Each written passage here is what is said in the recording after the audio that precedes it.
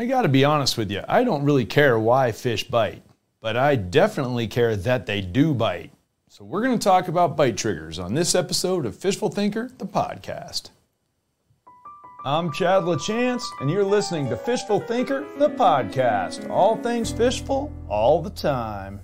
All right, guys, Chad LaChance here. Thanks for joining in for this episode of Fishful Thinker, the podcast. This is a subject that's important to me, in my opinion. It's, in my feeling, understanding the subject I'm going to go into today, triggering bites is one of the most fundamental things about being a light tackle artificial lure specialist, and that's really, for the last 25 years, what I've really focused on is really more like 45 years, but I don't want to talk about how old I am.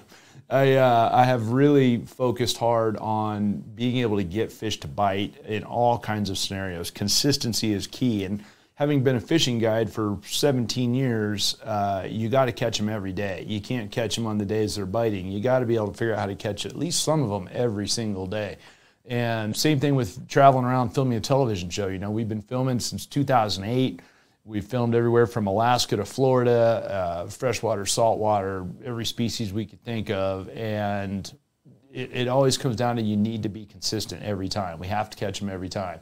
And personally, for me, I want to fish for satisfaction. At the end of the day, before I did it for a living or anything else, I like the satisfaction of tricking a fish to bite, which is why I'm not a huge fan of live bait.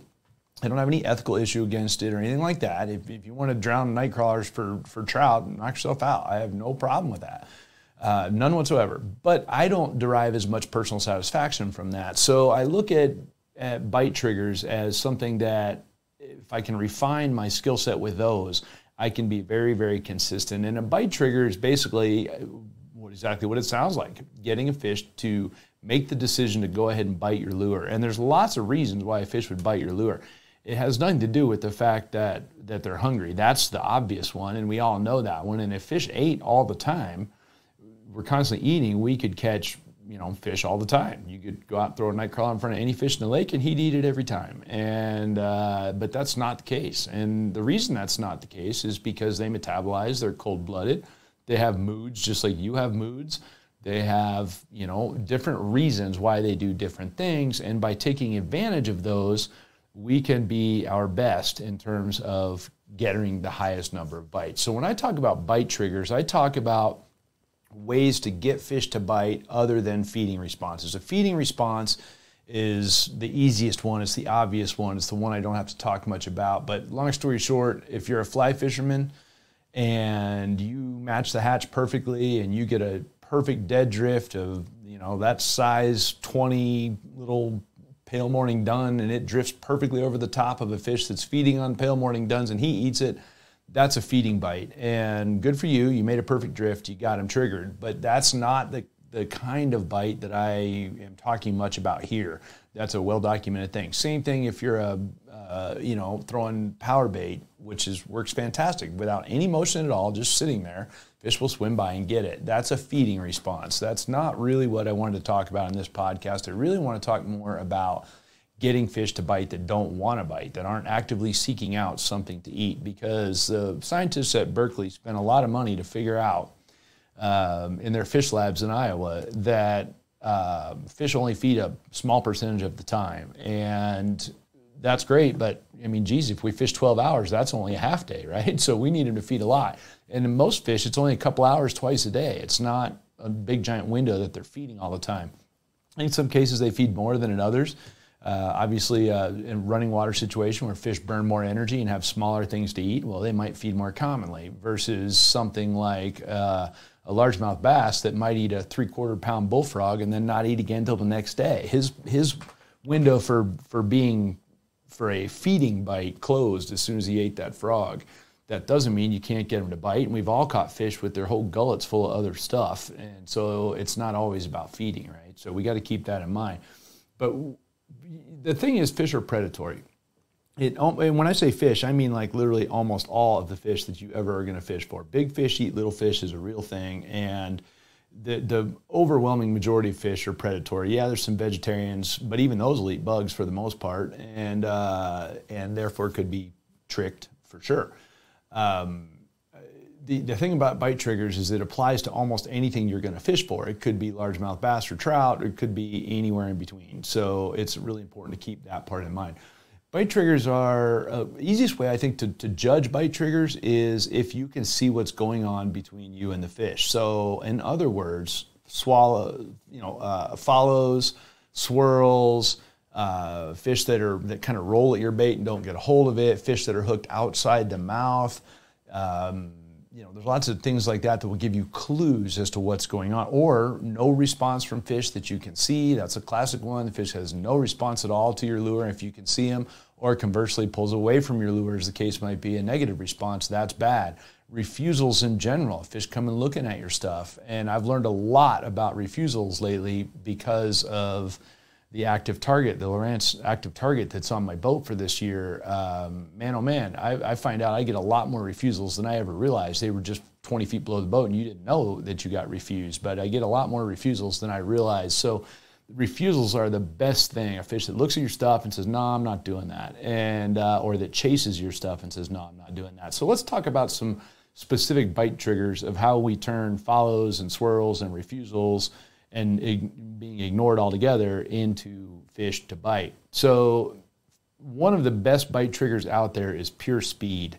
I mean, like, how fast can I make a lure go? I just got back from Alaska, and I got to play with a bunch of pike that you could see. And pike are very good, very triggerable fish, which is why they can be easy to catch. They're very triggerable fish. And it's not always about the fact that they're eating. We pulled in a little slough, and there's pike laying all over the bottom.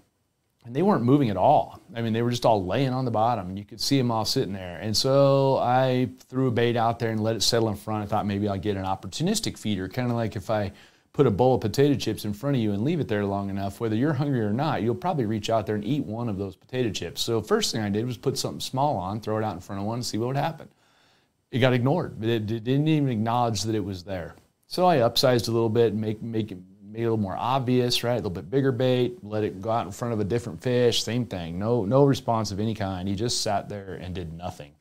And no response is a response, in my opinion. In other words, you didn't do it right. And so you have to learn from that. And once I get one refusal, let me just point this out real quick. If I get a one clear refusal from a fish, I will not make that presentation again. If a fish comes up and he looks at my dry fly and he refuses it, I'm not throwing that same dry fly back to that fish, or I'm not doing it on the same drift. I figure that's a waste of time. Yeah, one out of a certain percentage of them will bite it. But if he comes up and gets a good look at it and doesn't eat it, or those pike get a good look at my hard bait sitting on the bottom and they don't bite it, well, then I know something's wrong. Interestingly enough, with those pike, I took a Berkley Power Swimmer, the 4.3-inch Power Swimmer on a jig head, and I threw it out and let it go down, let it sink down in front of one of them. The fish were like 8 feet deep, and he looked at it and nothing. So I'm like, all right, I got it. He wants the thing to run from him. He's not even looking.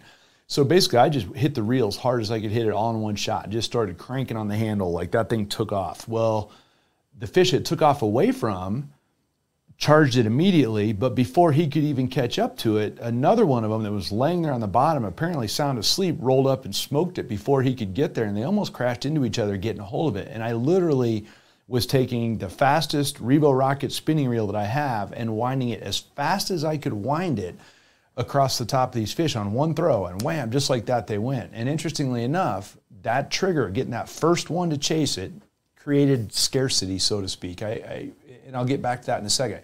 The second fish came up and smashed it immediately and got him, and he got hooked.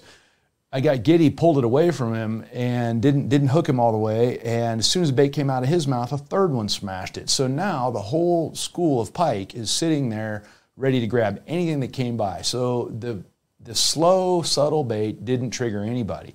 As soon as I lost my patience for that and hit the reel for all I was worth to get the thing back to the boat to see if they would get one of them to pounce, they pounced. And sure enough, that's exactly what happened from then on. So it was a very classic bite trigger right there. It was pure speed. And that can be an excellent thing. I didn't change the bait. I didn't change the color, the size, anything else. I just tried to get it away from him. And that's really important. And we joke about, my camera guy, Tim Farnsworth, and I, he's filmed all my episodes, just about all of them, for 360-some episodes of Fishful Thinker. We have spent some time in boats together, is a fair statement. I always make analogies about stuff. So one of my analogies is the lion and the gazelle. The gazelle runs from the lion, period. The gazelle triggers the lion by running from him, or an erratic gazelle with a broken leg that doesn't run the same as the other ones will be the one he will pick out of the herd. That's the trigger that gets him to go. Same thing with a pigeon at McDonald's. If all pigeons are roosting, one pigeon sees a French fry hit the ground at McDonald's, and all the pigeons are now looking for French fries very quickly. Another key kind of thing. Speed can be a really good bite trigger, and speed's an excellent one for getting a competitive bite going. Smallmouth bass in sunny weather, or peacock bass, for those of you maybe listening from Florida, South Florida, peacock bass on a sunny day. Pure speed is your friend. And I'm talking about not a mid-level wind. I'm talking about burn that thing back. If you're a fly guy, I'm talking about tucking the fly rod under your armpit and stripping with both hands like they do for barracudas. And speaking of barracudas, if you've ever been fishing for barracudas, there is no possible way that you can retrieve a bait too fast. But as soon as it slows down, they don't want anything to do with it. The bite trigger is the pure speed, and you got to keep that in mind. So if all else fails and you're not catching fish, there's a good possibility that you maybe need to fish a bunch faster. I fished with Brent Chapman, a BASS and Major League Fishing pro. It's probably been the better part of 10 years ago now, and we weren't catching very many fish. Water was hot, and we weren't catching a lot of fish in a certain section of the lake, and he's throwing a square bill, little square bill crankbait. Next thing you know, he takes that same square bill and he's going as fast as he can wind it now. Instead of doing a nice even retrieve, he's now just got that thing on a straight burn as fast as it'll go. Guess what? Our number of bites like doubled. I have learned that about crankbaits a lot of the time, or jerkbaits. Sometimes pure, faster you go, the more fish you will trigger with it, the less chance to have a look at it, the more it takes a fish that is in otherwise neutral mood. He's not doing anything, he's not negative, he's not put off necessarily, he's just not feeding. Well, then that speed comes by and suddenly his decision to feed changes a whole bunch. It's kind of like grabbing an opportunity before it gets away. It's an excellent trigger. Another excellent bite trigger can be the sudden start or stop of motion. So in other words, something that's moving real fast. Let's say you're winding that crankbait full speed and then you stutter the reel for, like 1 second, then right back to the reel. Right when that tiny little second happens, your bait doesn't really even come to a stop because the rod's got to unload and all that. But you just gives a little bit of stutter in its step. Wham! That's when your fish will get it a lot of the time. And so a little stutter in your paw and your retrieve can be really good. If you're a bass guy, rolling a spinnerbait along, a nice even retrieve is great. If they're feeding, they'll murder that thing left and right. But maybe they're not feeding that well and it's still the proper tool for the job because of the fact of cover or something else along those lines. You need something that's weedless, but you can still retrieve horizontally. Okay, maybe we're going to go with that spinnerbait. Maybe the water's all stained, so I don't want to go with the swim jig. I want something they can find a little easier. Well, putting a little stutter in your reel as you're winding every so often, or a tiny little snap on the rod tip, just enough to barely flutter the blades, will trigger a lot of your bites. The bites will come right at that time. But being cognizant of that and then doing it systematically should be part of your pattern. And as soon as something unique happens in your fishing, anything that catches your attention that's unique, you should study that. You should look at that and go, why did that happen? And then try to repeat it. One's a fluke, two's a theory, three's a pattern. That's one of my favorite sayings. Any one fish can do anything. Any one fish might act any one way or anything else, but by the time you get 2 or 3 of them to do it, you're on to something. And I can tell you that by the time I get 3 fish to do any one thing, especially if it's very specific, then I'm keyed on that until further notice, and I'm gonna make me put that down at that point. So that little stutter in your reel on your spinnerbait might be exactly what the doctor ordered to get them to bite instead of follow it. Same thing with your jerkbait. Your jerkbait, you're working along and just jerk, jerk, jerk, jerk, jerk, and the fish is following it, but you don't see him accelerating. He's not decelerating. I try to read their fins if at all possible and look and see if I can get a gauge on them of what they're doing. If the fish is slowly gaining on the bait, I'll wait till he catches up to it and then just barely lean the rod tip one side or the other.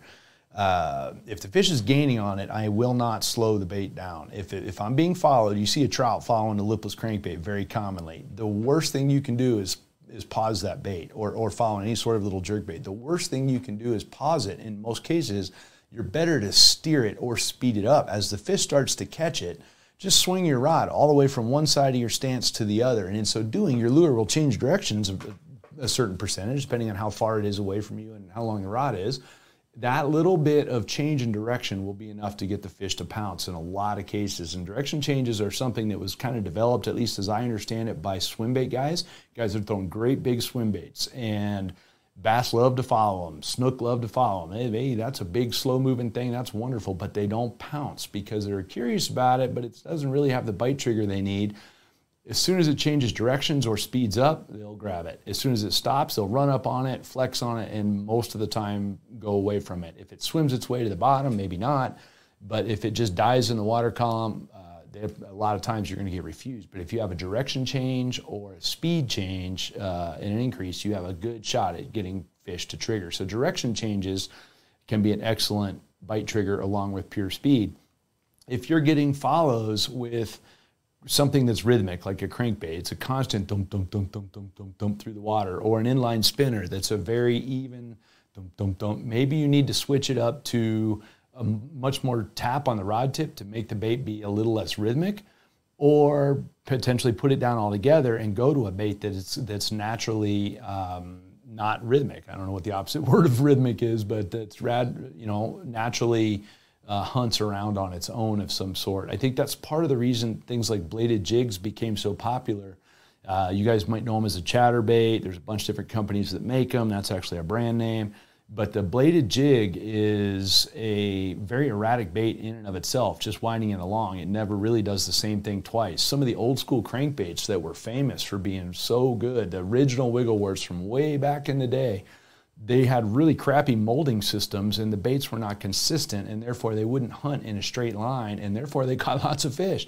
And then anglers in the early days tried to tune that out of them, and before they realized that now, these days, guys will give you a lot of money for an old Wiggleworth because they are poorly constructed, and no two of them run exactly the same. So it's a built-in erraticness that will do that for you. The more rhythmic stuff gets, the more follows I get. That's very consistent. If it's going to be rhythmic, in my mind, it needs to be fast. And that's really important. And it needs to look very, to some degree, real as well, because without that, the fish just did no trigger for it at all. One of my favorite bite triggers that I think is one that is commonly done, but people don't really think about it exactly why, is the fluttering fall effect. And so if you're retrieving something like a spoon, Johnson Sprite being one of my absolute favorites. I've been fishing those since I was a kid for redfish and everything in between, redfish, pike, and everything, you name it, across the board. Little ones, big ones, everybody likes the Johnson Sprite spoon. One of the best ways to fish is vertically, up and down, that fluttering fall. When it starts falling through the water column, it never does the same thing twice, and that fluttering fall is an excellent bite trigger for all kinds of fish. So if you're getting a fish that's following your bait, just stop the reel in that case, and the bait will immediately start fluttering to the bottom. Don't lift the rod, anything else, just stop reeling and let the bait flutter its way down. That can be an excellent way to get fish to go, because it doesn't stop in that case when you stop reeling. It just flutters its way down like it died in the water column. Perfect for a bite trigger. Also, I think that's why tube jigs are so popular. And there's an old rigging trick for tube jigs. Instead of stuffing the jig head all the way in the tube, leave a little bit of airspace in the front, like an eighth or a quarter or even more airspace in the front of the tube jig. What that will do, once you tie the line to the top of the jig head at that point, is it will increase the amount of spiral you get on the drop, which is very, very similar to the flutter on the drop. A fish that sees something spiraling to the bottom is a very good call. Berkley made a snap jig, same thing. The snap jig's got little wings on it, and that snap jig will make your bait spiral to the bottom if you drop and slack it out. It will do that. If you keep it on tight line, it will hunt its way back and forth to the bottom. It'll kind of swerve this way and that way and the other way on its way to the bottom. But again, that's if you just keep the line tight and hold the rod in one spot. That's what it'll do. That can work really good as well. And if you're vertical jigging it, it's going to turn a different direction every time, similar to the spoon, and therefore it's an excellent bite trigger. Keep fish from just following baits and actually getting them to go on it. Another one is straight snap jigging. Something like a gulp minnow, that's my favorite one to do, with a 3-inch gulp minnow on an 1/8-ounce jig head and relatively light line. Let that thing go to the bottom. As soon as it hits the bottom and completely stops, you snap it aggressively hard. Bam! Snap that thing 3 or 4 feet off the bottom, and then follow it back down with the rod tip. So the rod tip doesn't drop any quicker then the lure itself sinks. So I've got a kind of a lazy bow in the line following the lure back down. As soon as that bait rolls over at the top, you'll get a trigger out of the fish. It darted for the surface, and then it rolled over and got it right at the top. It kind of rolls over and heads right back to the bottom, and bam, they'll smack that thing right at the top. Walleyes love snap jigs, so do trout. A lot of other fish love that. But the key is that how aggressively you snap it off the bottom. If you just pick it up off the bottom with a gentle rod lift, they don't do it as well. They want that hard snap that gets their attention, and then as it rolls over, they'll go ahead and get it. So, and based on that also, I'm sure everyone listening to this, if you've ever been fishing very much, you'll know you've been fishing, nothing happens. You go to wind your bait back to the boat, now it gets bit. Two things happen. One, you sped it up a whole bunch because now you just want to get it back to the boat or the bank. So you sped it up a whole bunch. So obviously there's one trigger we already talked about. Then two, it's headed for the surface like it's going to get away. And if you've ever seen fish get pushed to the surface, bait fish get pushed to the surface, that's basically between the rock and the hard place for the bait fish at that point. They're stuck up against the surface of the water, and they're easy to get. You ever fish for tunas, wipers, stripers, the quote-unquote boil scenario? They get all the bait fish pushed up to the surface, and that's how they get them. There's a whole bunch of fish whose defensive mechanism, the best of those being the flying fish in saltwater, their defensive mechanism is to leave the water for a period of time. In other words, jump and try to run away from the bait from the predator fish that's chasing them down. So when your lure speeds up and heads for the surface at full speed, any predatory fish that sees that has a good shot at pouncing. And as we've already discussed, almost all of them are predatory to some point. I've even had carp chase a tube jig down, and I went to reel back to the boat and grab it right as it broke the surface film. And we're talking about a common carp, a fish that's not necessarily known as an aggressive feeder, and also, just for the record, one of the smartest fish in fresh water, and yet they still fall for the same thing of speed in the fleeing response. Speaking of bite triggers in a little bit bigger picture, here's one that is probably the most fun of all. And in a lot of scenarios, it's I think, in my opinion, overlooked. And second of all, it is something that's more diverse than people give it credit for. And that is just flat being on the surface. I just got back from Alaska, okay? We were fishing for a fish called sheefish. You may not be familiar with them. They exist in 5 drainages in Alaska.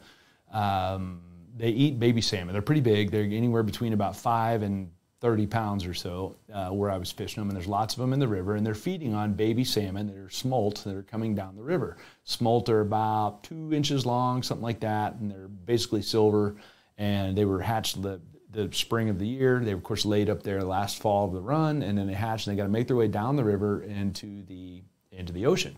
Well, in so doing, they have to run the gauntlet with all the sheefish, and the sheefish just absolutely smash them when they get in certain areas of the water. Well, we were up there fishing those sheefish, and we could see them that they were feeding right on the surface, so we thought, we'll take a swing at them with a surface fly. One of the guys at Alaskan Adventures Lodge, and there's another podcast with Dan Paul, the owner of that place, that we have up if you want to go look at our episode list, that you can hear more about that. But we were fishing with Dan Paul from Alaskan Adventures Lodge, unbelievably cool place on the Halitna River. Sheefish were busting all around the boat, and they're grabbing smolt that are running under the surface. And you can see the smolt darting around, and they're like anywhere between 0 and a foot under the surface. We want to catch them on a fly rod. So logically, we said, well, we need a small streamer fly that matches them. So we fly the same color, same size as the smolt. We're going to match the hash, very classic. And then we're going to strip this streamer back across the surface. If you stripped it slow, none of them bit it. If you stripped it as fast as you could go, a few of them would bit it. But we started surmising between one of the guides, Sam, up there, and a few of the rest of us, and looking at the scenario that, hey, wait, time out. What if it's right on the surface? They'll get a good signature of it. And even though the smolt that they're feeding on are not necessarily on the surface, they're definitely swimming under, and they were not jumping away from the sheefish at all. We would try that. So I took a little tiny surface popper tied by the guy by the name of Steven Schweitzer, who you can look him up. He's written several books, including one on topwater flies. Took that little tiny surface fly. It's basically 1.5 inch long little white popper. Started popping that on the surface, and I am not exaggerating when I say we would get 2 to 5 bites on every single cast. If you didn't hook them, you would get bites every time. And unfortunately, Steve had tied that little fly for catching trout based on an episode of Fishful Thinker that he and I did years ago, where I caught a bunch of trout on little miniature plastic surface poppers. and caught him really good in crystal clear water. And he had tied that fly to mimic that. So it had a little tiny hook in it, and it wasn't ideal for hooking 15-pound sheefish. In fact, the sheefish eventually ruined that hook. But the bite triggers were ridiculous by having the little fly right on the surface. And I can't tell you how many times, as a smallmouth bass guide, it can be high, bright sun, fish are 20 feet deep, and they see a walking bait come over the top. My favorite of those right now is the Berkeley Drift Walker. That is a wicked bait for catching smallmouth on the surface. That bait walking back and forth on the surface just puts out a signature that they can't resist, and they'll come darting 20 feet up and blast that thing. So walking bait on the surface for any sort of a bass can be really good call. I've also seen wipers, and stripers, I should say, at Lake Powell that would not bite a bait running a foot under the surface, but would bite everything on the surface. No matter what you threw, as long as it was on the surface, they would bite it. It can be a really good scenario. I've seen cutthroat trout that don't really have never seen anything other than a bug because they're at 13,000 feet in elevation. They might eat a few of their own, but that's it. The water's borderline sterile. It's clear as glass. They will come a long ways to get a surface popper or a speedy little topwater on the surface, like a miniature buzzbait. You would be shocked at how far a trout will chase a buzzbait on the surface. It's just a trigger. There's something running on the surface of the water. And I had a conversation with John Gierach, famous trout bum, fly fisherman guy, many, many years ago when I was in college. I had to interview him. So I went to his house in Lyons, Colorado, and I interviewed him, and we were talking about it.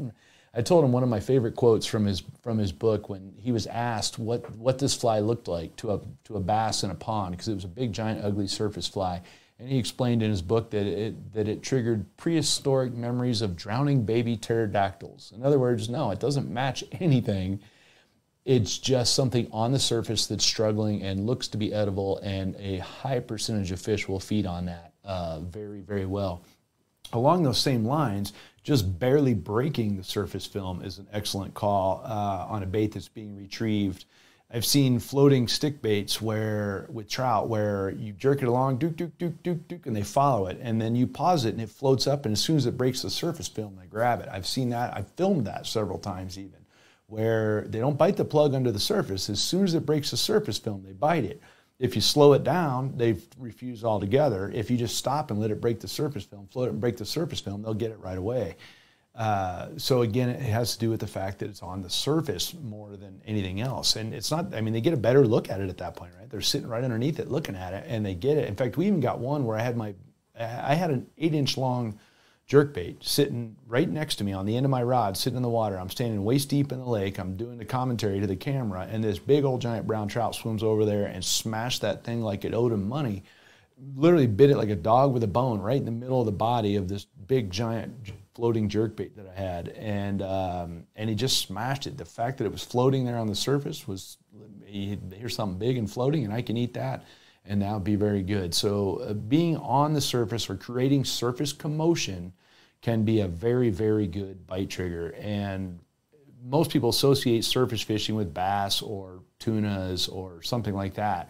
But at the end of the day, almost everybody will feed on the surface. Trout, very good. We've been experimenting around with the little tiny Chapo, which is kind of a plopper style bait. They make one that's only 75 millimeters long, a little tiny one, and you want to talk about getting some explosive bites. It's just a little high-speed ripple thing going along the surface, and it creates a ton of visible V-wake, and V-waking is a great way to catch fish. Another good example, I had a conversation with Steve Kennedy in a boat at Bull Shoals. I was a marshal for him at Bull Shoals. Steve Kennedy is one of my favorite guys to talk fishing with because he is a seriously fishy guy. He's like, V-wake is one of your best friends for bass fishing. And he's like, he learned it as a striper fisherman with his dad. But that V-wake, leaving a V on the surface, is a great trigger mechanism for a lot of fish, and it will generate a lot of bites. Stripers and wipers and largemouth and smallmouth bass, both, a whole slew of saltwater fish and trout, which nobody seems to think to do it for. It really works really good. So at the end of the day, what's most important is that you pay attention and keep an open mind about what triggered your bites. Every fish should teach you how to catch the next fish, every time. So if a fish refuses your stuff, he should be able to teach you how to catch the next one because he refused, and you know you need to adjust something from there. Sometimes it's your lure color or your lure size, but whatever. Most of the time it's your motion. And I'm going to close with this last example. Fishing with Marty the Party Joseph, an extremely pressured tailwater fishery in Colorado. He's like, it's almost impossible to get these fish to bite a dead drifted fly. We're talking 6X tippets, 7X tippets, tiny, stupidly small little flies, and they just get refused one after the other. But he skitters them away from the fish. So if it gets refused one time, instead of changing flies, which is what almost everybody does, maybe makes 5 casts in a row and gets refused each time, and then they change flies. No. He puts that thing out there. And as soon as the fish comes up to look at it, just about the time he's fixing to get refused, he just pulls the fly a couple inches to one side or the other, makes it move on the surface. The overwhelming majority of them that he did that to immediately bit the fly. So from then on, I was paying very close attention. So every time I got within range, as soon as the fish come and started to look, instead of waiting for the refuse, I just try to pull it away from them very gently to one side or the other, just enough to make it look alive. And lo and behold, they would eat it every time. So paying attention to what triggered your bite or what didn't trigger your bite and making an adjustment accordingly can be really good. So speed, direction changes, erraticness, more speed, a high-speed head for the surface, or something in the surface film, all are very excellent ways to trigger bites. So think about how you're catching them next time or how you're not, and keep an open mind and try some different stuff and see if you can trigger more bites.